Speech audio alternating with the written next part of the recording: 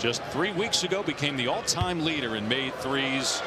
Now 3,011 plus one of the all-time great free throw shooters, second in the NBA right now. It's kind of a gut punch when you play great defense like that for 23.5 seconds and surrender a hoop.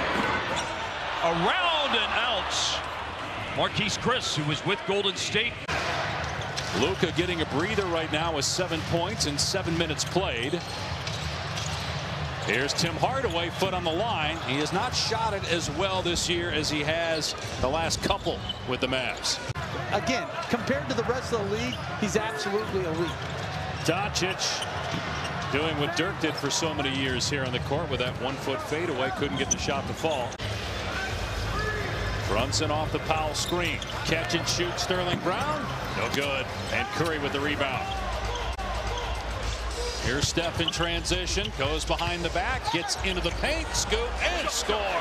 First field goal of the night.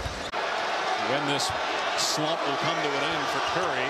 Got the second free throw, so 5 points. I'm surprised he's ever gone 2 straight games below 10.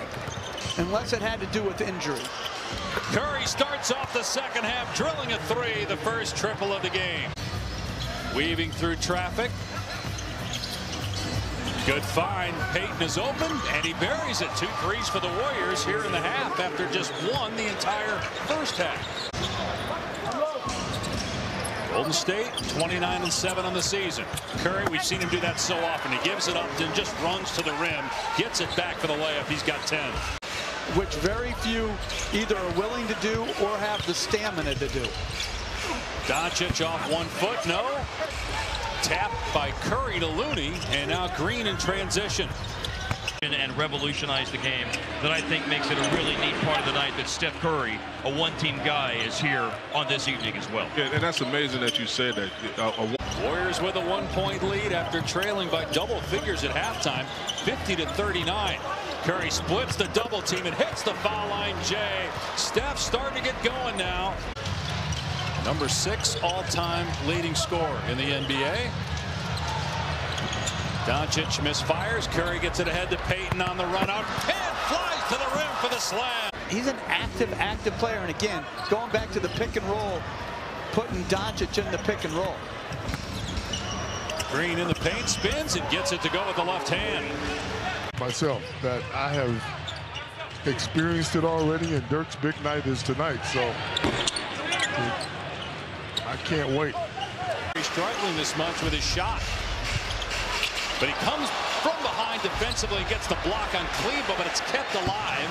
Kleba misses the 3, so it's an empty possession anyway. Good hands by Payton getting the deflection and the layup on the other end.